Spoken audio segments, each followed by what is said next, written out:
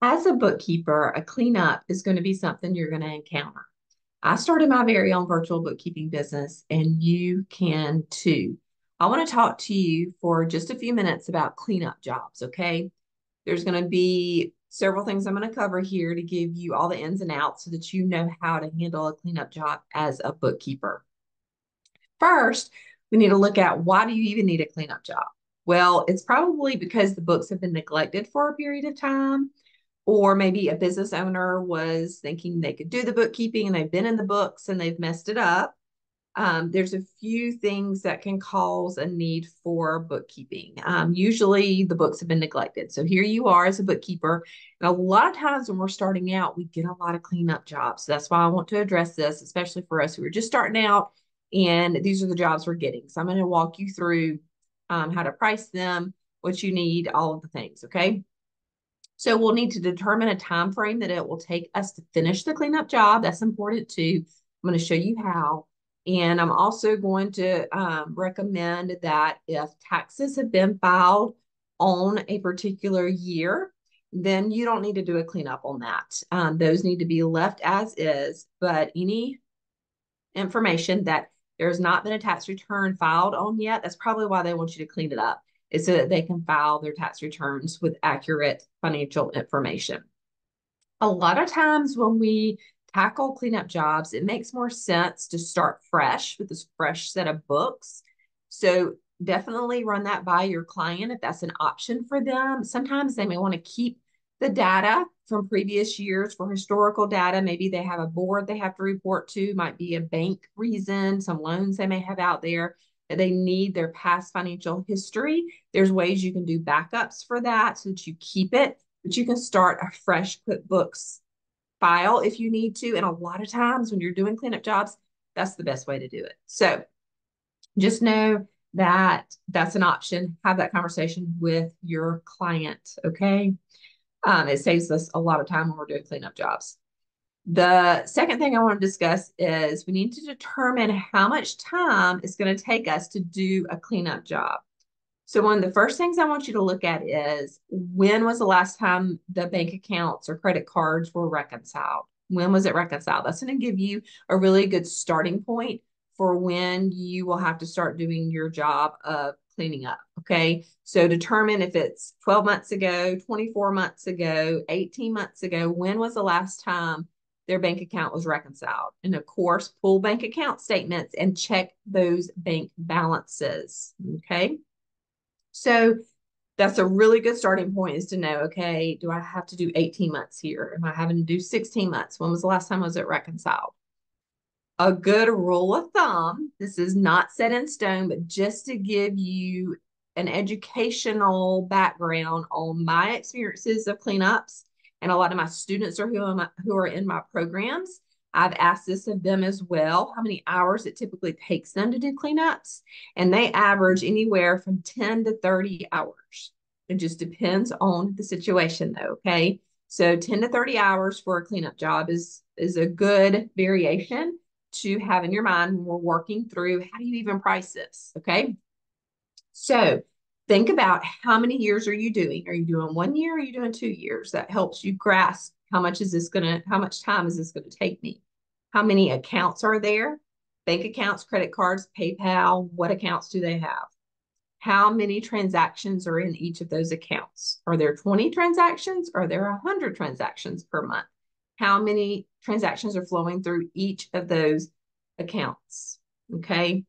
Now I'm going to give you another general ballpark recommendation that on average, it will take you about an hour for each month when you're doing a cleanup job.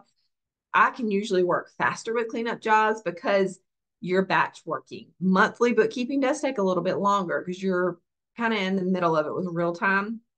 So a good average is an hour per month that you have to do for cleanup. Now, a bigger client or someone who has a lot of issues, I would allot 2 hours a month to do that cleanup job. Okay. So we're going to talk about numbers here. The third thing I want to cover with you for cleanup jobs is your pricing. How am I going to price it? Disclosure. I never tell my clients my hourly rate. Now, I use an hourly rate to determine the price for some of my jobs, but I don't ever relay that information to my client, if that makes sense. So if I bill the client $1,400 for a cleanup job, I don't tell them it took me 14 hours to do that job. I don't let them know my hourly rate. That's not how it works with doing bookkeeping and for you to be able to be profitable, if that makes sense. Because we're not employees of these businesses. We are contractors. We own our own business, and we are going to bill accordingly with that. Okay. So listen to my pricing of how I figure out, okay, what am I going to price this cleanup job? Take for the general average $70 to $100 per hour when you're thinking about that. Now, and I said earlier, a general rule of thumb is an hour for each month. So a 12-hour job, a 12-month job, if it took you an hour to do each of those at $100, that would be $1,200 for the year. That's just simple math. So I can show you this in this training. Okay. So $1,200. If it's a bigger client and it's going to take you 2 hours to work through it, then you need to charge $2,400. But this is a big tip. Listen to this. Because you're going to do an analysis on the account to determine, because they're going to want to know a price. Well, how much are you going to charge me and do this? So these are the things I'm telling you, what you need to look at, what you need to pull. And if you determine, okay, Vicki says it usually takes about an hour for a month. I've got 16 months to do. Well, $1,600, but give the client a range and say 1,600 to 2,200 so that you have plenty of wiggle room that if you need to charge more, if you find there are issues when you get into their books that is going to take you more time than an hour or 2 hours on a month, then you can still charge them and you are going to make your money. Okay. So when you quote them a range and always get 50% up front. So I would do on the lower end, if you're going to do a $1,600 to $2,200 range, get at least $800 in funds from that client before you start any work. You definitely need to do that. Okay. I've heard too many horror stories of bookkeepers not getting paid. So make sure you get your 50% up front. Now, I want you to think through these numbers. So when you get going quickly with your bookkeeping business and you've got monthly bookkeeping clients, that's your end goal for most of us. That's most of our end goals. Most bookkeepers, we do cleanups because out of necessity. We do cleanups when we're beginning to build our business. But eventually you're going to get to where you have 10 monthly recurring bookkeeping clients who are paying you $500 a month to do bookkeeping. So that's how much? That's a lot of money for the year. That's $6,000 a year for that one client if they're a $500 monthly bookkeeping client. Well, if they're coming to you for a cleanup and you're saying you're only going to charge them $1,400 for that 1 year of cleanup, and then you go, okay, well, monthly bookkeeping is going to be this dollar amount. Keep that in mind. I want you to think long term. You want to gain them as a monthly bookkeeping client. And most businesses, I've never had this happen to me. I've had a student that this happened to, and she had to work through it with the client. Most businesses are coming to us because they know there's a value in having the financial information at their fingertips. And so they're going to want to pay to have that done. They don't want to do it anymore if they're coming to you for a cleanup. But we need to make sure that we price our cleanup jobs close enough to what our monthlies are going to be so they don't go, whoa, wait a minute, I'll just bring it to you next October because I'm going to save me $1,000 because it's less to do the cleanup job. So what I like to do in my engagement letter, I will put a clause in there. You are receiving a discount for this cleanup job because I would love to offer you monthly bookkeeping services. Okay.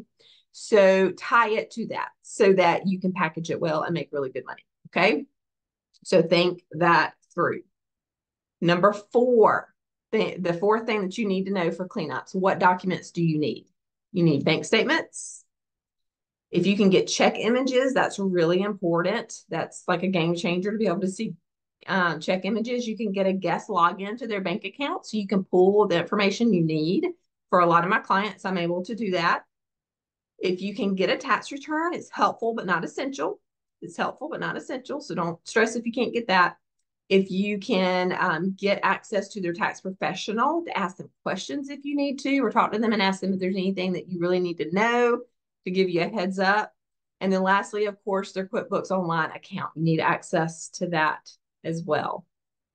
We are on step number 5 to cleanups, okay? The step 5 is we need to familiarize ourselves with the issues at hand. They're coming to us for a cleanup job, and we need to figure out why, what's going on. So this is going to entail running profit and losses statements, balance sheet reports. Goodness, my words are getting tied. Profit and loss statement, balance sheet statement. Go into the bank transactions to see if transactions are sitting there to be coded inside of QuickBooks Online. And you're going to pull these reports, and we're going to look at a couple of things on these reports. On the profit and loss, you can begin to click into each of the expenses. If you know rent is $1,000 a month for your client and it's got $15,000 in the rent aisle, then you know something's wrong. Click into there and see, what are they coding here? What did they code wrong?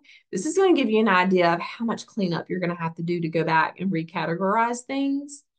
And then also on the profit and loss, make sure there's not any personal expenses you're seeing, like hair expense, except I will say models can write off their hair expense. I have a model that is one of my clients, but most people, their hair expense is not write off. You can't write that off. So that's a personal expense. See if there's personal expenses, because that's going to give you an idea of how much time it's going to take you per that month to clean this job up. Balance sheet. Start looking at opening balances. Look at the equity account to see if they are putting draws in there, depending on how they're structured as a corporation or LLC. Are they taking owner draws? Is it being coded to the equity account for owner draws? These are all things that you can quickly look at as an analysis to determine, okay, is an hour going to be enough per month for this client? Also, I want to give you another tip. One thing I have done in the past, and it worked really well, was I price out my cleanup job. I give that client a range, and then I say, I'm going to work on your account for 5 hours, and I'm going to touch back base with you.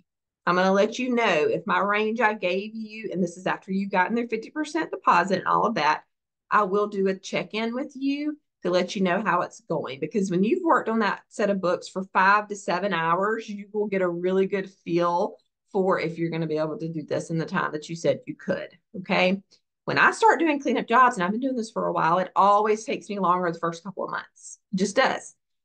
When you get into the groove of it, it's not going to take you as long on those last months when you're reconciling it and cleaning it up. Okay. Now, number 6 item that I'm going to give you for cleanup jobs that you need to do. This is how you actually get started, how you do it, how you roll through doing a cleanup job. Keep this in mind. When you begin to do this, do not think about the full 12 months for that year. We have to get laser focused in on January, the first month, or if they're reconciled through March and you're doing April, moving on from where they stopped. Focus in on that first month and get it reconciled. That's a huge deal when you're cleaning up. Get the first month reconciled. And then as you begin to progress, you will see doing 3 months at a time will be really easy, because your vendors are going to be repeat vendors. Say they got the gas bill every month, have their electricity bill every month. You're going to be able to code really quickly as you move through. Okay, so tackle one thing at a time.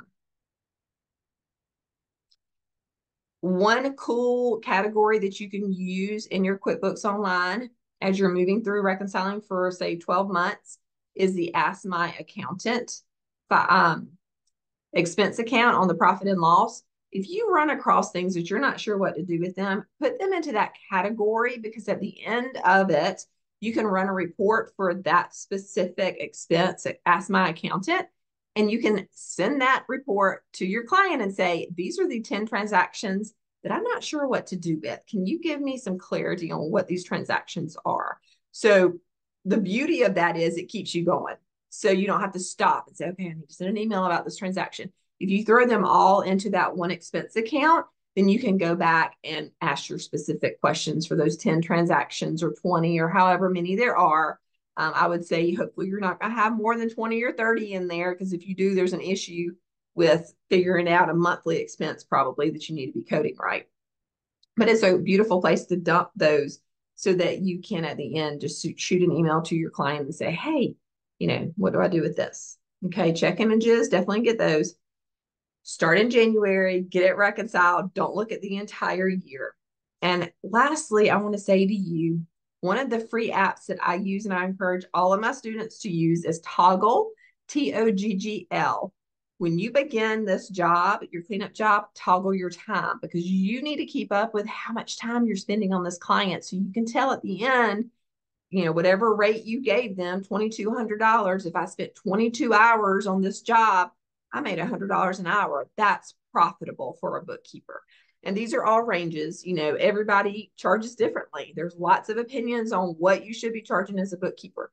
But the thing I always keep in mind, and I tell my students this, is that we're an owner of a business. So our hourly rate, we are having to pay our taxes on that, insurance to cover ourselves.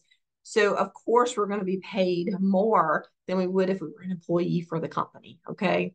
So I enjoy doing monthly bookkeeping. My end goal, anytime I get a cleanup job, is to seal that client as a monthly bookkeeping client. I want them as a monthly bookkeeping client. And I encourage you to do the exact same thing. And I want you to take your skills that you have now and build a bookkeeping business. And I will show you how to do that in the videos like this. I have programs available that I will put the links to that I would love to see you inside so I can show you how to do this as well, building a bookkeeping business. I've done it. Hundreds of my students have done it, and you can do it too. I believe in you and know that you can do it. Please comment below any other topics that you would like to see from me in videos. I would love to cover hands-on things, quick wins that you need as a bookkeeper as you're doing this journey of building your bookkeeping business. See you next time.